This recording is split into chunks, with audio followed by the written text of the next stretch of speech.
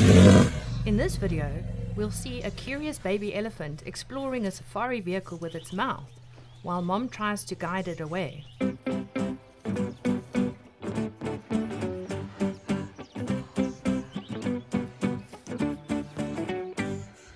This little baby elephant is fascinated by the safari vehicle and decides to investigate with its mouth.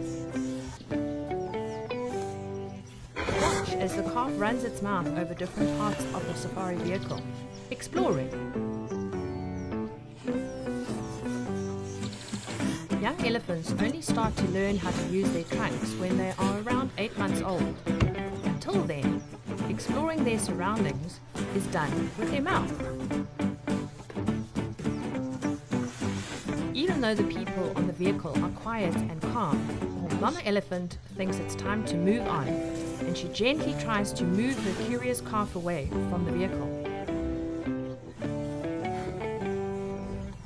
Despite using her trunk to gently nudge her calf away, the calf is not quite ready to leave, so Mom resorts to vocalizing and low rumbling to get the message across.